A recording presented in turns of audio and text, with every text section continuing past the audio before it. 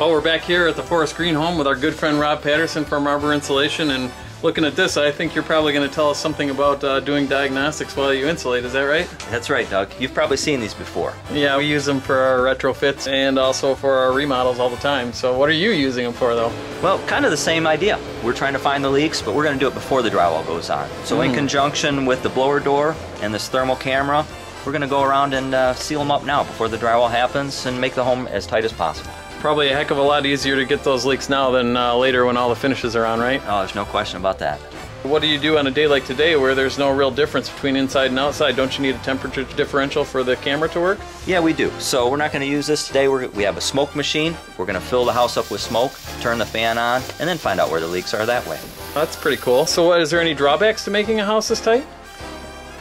I wouldn't call it a drawback, but we do make it tight, and sometimes it does require additional ventilation. Well, we use ERVs, or energy recovery ventilators, as standard on all our projects, so we're pretty into ventilating a house right and building it tight in the first place. But what would you say are the drawbacks to doing that? Well, I wouldn't call it a drawback. The new energy code is going to require a blower door test on. We are insulating a home so tight, it's almost half the standard that is currently in place, and we've been doing blower door tests for a long time to find the leaks.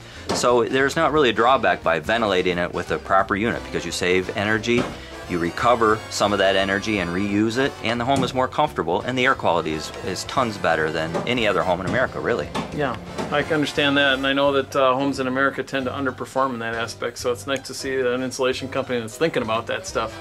Yeah, well, we try to do that. So many homes lose air through the attic and through the basement, but the air inside the house isn't replaced. It's just the same stale air being recirculated and recirculating. So get the fresh air to the places where people are actually going to use it. Exactly. Great. Well, thanks a lot, Rob. I appreciate you coming out today. All right, thanks.